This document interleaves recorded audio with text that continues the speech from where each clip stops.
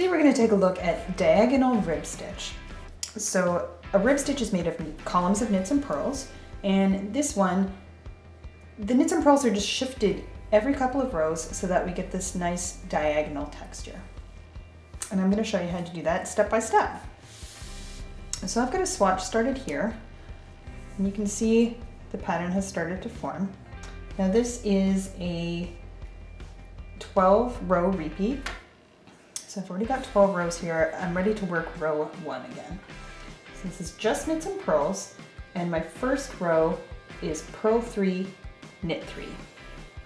So for a purl stitch, I want to keep my working yarn in front of my right hand needle, and I'm just going to insert the needle from right to left, yarn around the needle, pull the yarn through, slip the stitch off the left hand needle. So I'm doing 3 purls. Do that again.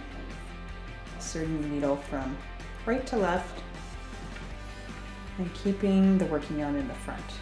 Now I'm going to knit 3 stitches, so I have to move my working yarn to the back of the work. And to knit, I'm working with my right hand needle, inserting it from left to right into the next stitch, wrapping the yarn around my needle, pulling the stitch through and slipping the stitch off the left hand needle. That's 1 knit stitch, 2, 3. So purl 3, knit 3. I'm going to repeat that all the way to the end of the row.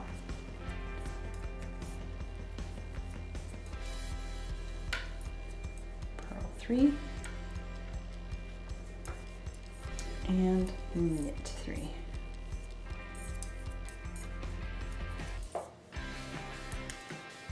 3 and knit 3. So that is our first row, which is a right side row. And now I'm going to turn my work to begin row 2. And in row 2, I'm purling the purl stitches and knitting the knit stitches. So that means I'm going to P3, K3, or purl 3, knit 3. So my first 3 stitches are purl. Remember to keep the working yarn in the front for purl stitches. And then bring the yarn to back when you're going to switch to knit stitches.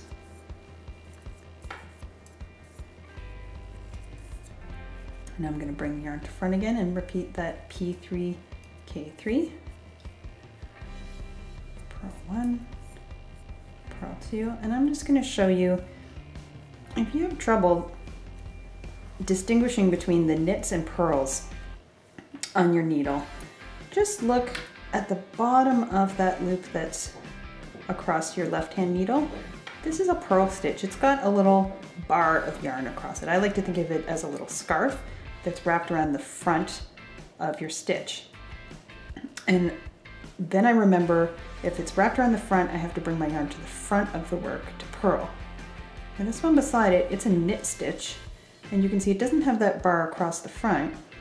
It's like it's wearing a scarf around the back of its neck.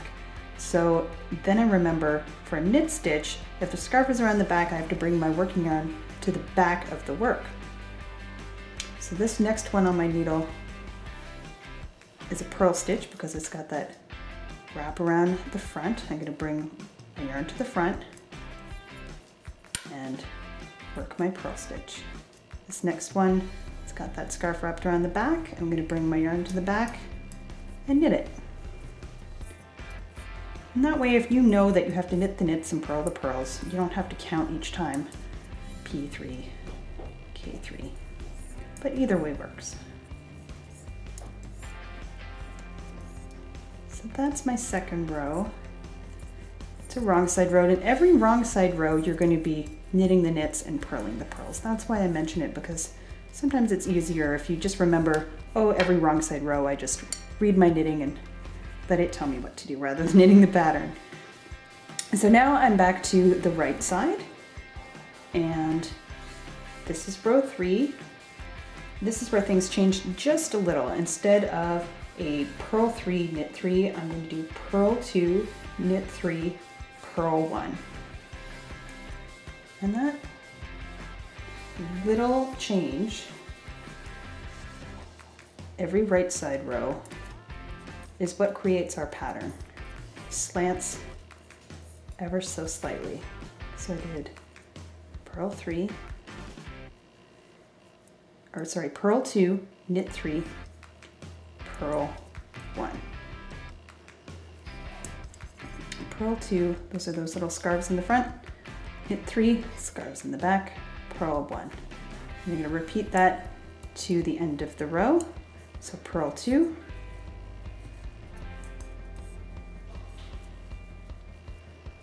knit 3, K3, purl 1, or P1. And one more time. I'm going to, oops, sorry, I'm back to purl 2, knit 3, purl 1. And that's row 3. Now I'm going to turn my work. For the 4th row, this is a wrong side row. And again, on the wrong side rows, you can either follow your pattern, or if you can tell what your stitches are in your left-hand needle, you can just knit the knits and purl the purls. So this is a knit stitch. It's knit 1, purl 3,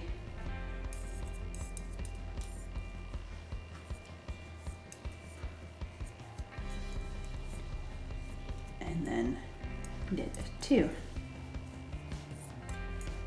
And that's my repeat to the end of the row. Knit 1, purl 3,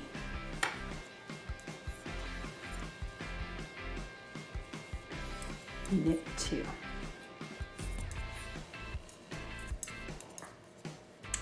And one more repeat, knit 1, purl 3, and knit 2. This is just knits and purls. That's the only thing you need to know to make this stitch. I am on row 5, and I'm going to start that with a purl 1,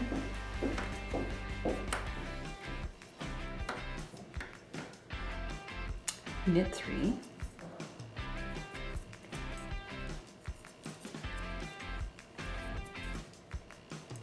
and purl 2.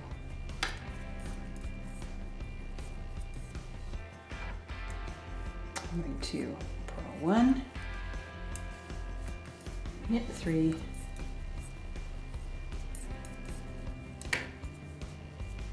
and purl 2.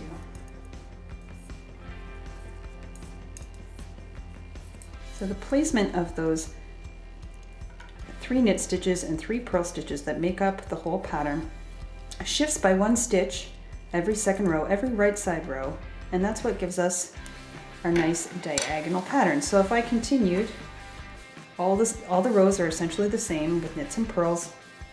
And if I worked my 12 rows, I would shift 1 stitch over all 12 rows every second row, and that's what creates this nice column of knits and purls slanting to the right. So that's it for diagonal rib.